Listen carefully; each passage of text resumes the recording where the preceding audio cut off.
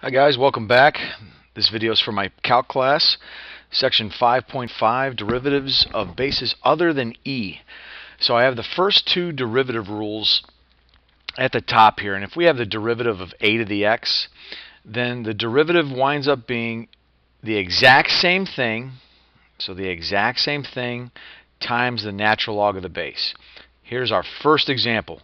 Most basic one. We have y equals 3 to the x. So just following this formula right here, I know that y prime is going to be the exact same thing times the natural log of the base.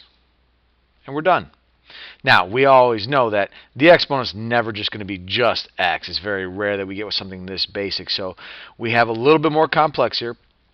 When we have the derivative of a to the u, we write the exact same thing, and then we take the derivative of the exponent, so that's what du is, the derivative of the exponent, and then the natural log of the base again. Alright, so here we have a little bit more complex. Again, though, not too difficult.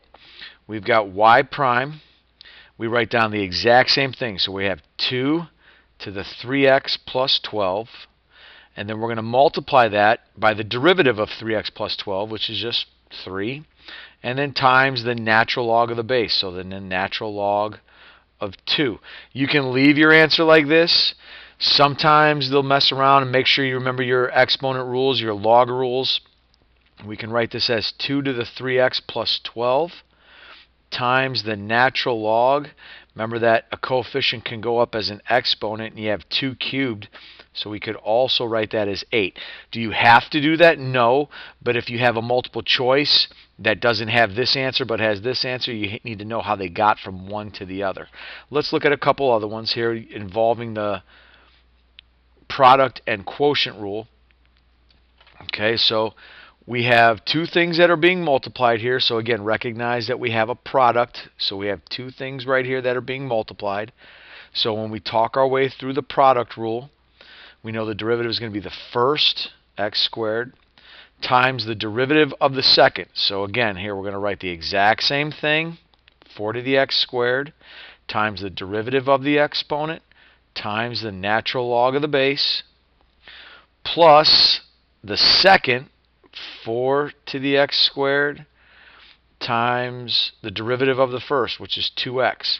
All right, so trying to clean all this up, we're going to wind up with, when we do all this, they usually put the natural log first. You don't have to, but that's kind of like a coefficient. So we're going to have the natural log of 4, and then we have the 2x times the x squared.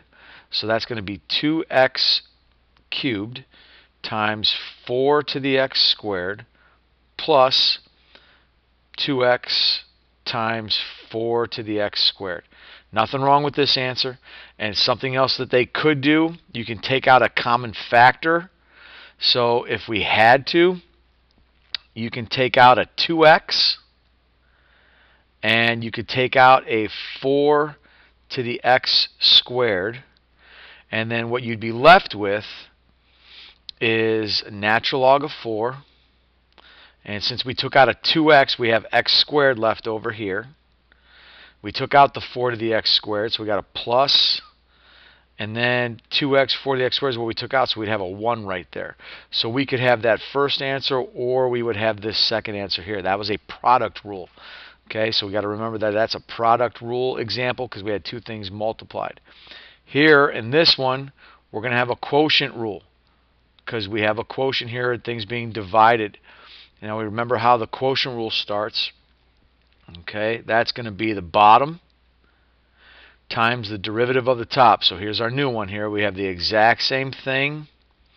Derivative of the exponent was 1. So this is actually the first rule, times the natural log of the base minus the top, 5 to the x, times the derivative of the bottom, 2x, all over the bottom squared, which gives us x to the 4th. Now remember, you're separated by this plus sign right here, or this minus sign, excuse me, this minus sign right here. So you have this set of terms and these set of terms. If you can factor anything out to cancel, you need to do that. So recognizing that we have an x in both sets here, we can factor out an x, and we have x ln of 5, 5 to the x, minus 2 times 5 to the x, all over x to the fourth. And when it's all said and done, we could cancel this x here, and this 4 winds up being a cubed, and that would be your final answer for that. So there's 4 quick examples of how to find derivatives of bases other than e. So just to review there real quick, it's the exact same thing, derivative of the exponent times the natural log of the base. All right, so the last thing we did in this section is derivatives of common logarithms. Okay, so I have 2 to match up with our derivative rules right here. So when you have a common log base a of x, it's 1 over x times the natural log of the base. Okay, so that seems easy enough. If I follow this here, I got log base 5 of x. So y prime, I make a fraction, I got 1 over x times the natural log of the base. All right, and that's not bad. But we know that we're not just going to be taking the log of x every time. So if I have something bigger than just x, the derivative of that goes in the top for du, and the inside goes in the bottom. So take a look at this. I got log base 3 sine x. So y prime, make a fraction. The derivative of the inside goes in the top. So the derivative of sine is cosine. And the bottom goes sine. And then the natural log of the base. So the natural log of 3. So that's no problem writing it like that. Again, one of the other things we could do, if we were to get really picky on a multiple choice, but I probably wouldn't do this to you, cosine over sine is cotangent of x times 1 over the natural log of 3. So I used a quotient identity there of cosine over sine. And if you remember your trig, that's cotangent x. So I could write it like that as well. This is more than acceptable right here for this problem. Let's do one more. All right. And you have to remember now that with a problem like this, we got log base 2 of x cubed over 2x squared minus 4. You need to use log properties first. Okay. You need to expand in order to take the derivative. All right, so if I expand this, I should know that my quotient property yields subtraction. So what I should have here is log base 2 of x cubed minus log base 2 of 2x squared minus 4. And I also know that my power property allows that 3 to come down in front. Now, if you didn't do that, it would still simplify in the end. But I'm going to do that first to make it easy. So I'll have 3 log base 2 of x minus log base 2. And again, this is that you're taking the log of the whole thing, so you can't split that up. So that's just 2x squared minus 4. All right, now I follow the property here now for my derivatives of common log. So I'm going to peek right back up here again.